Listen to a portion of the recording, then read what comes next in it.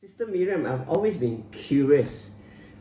Afikomen, what's this thing all about?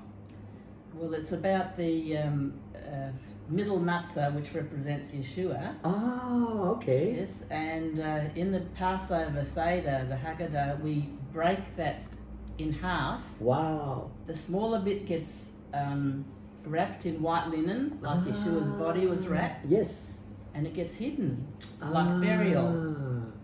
And then someone goes to find it, and they find it. So I can go with a little kid to find it. Yeah, and then there's great rejoicing because they have found this afikoman. It's risen from the dark depths where it was, and you open it up, and the afikoman is there, and the bigger piece is still there, and when the Jews, actually even the Jews, they use the afikoman during the year. They keep it in their cupboard, and when they're sick, they actually take a piece for healing.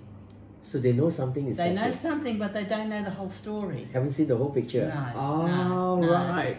This is so amazing. Yeah. And we would like you to come and participate in this year's One New Man Passover at Tough Ministry. So we'll see you all on the 27th. And Sister Miriam and a team of us will be here to serve you.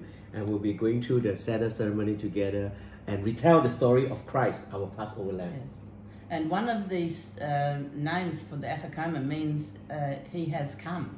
He has come. Yeah, and it actually comes from the Greek, not the Hebrew, of all things too. Amen. So that includes the Gentiles. Wow. Praise the Lord. And even the Jews use that word, afikoman, from the Greek. Exactly. Yeah.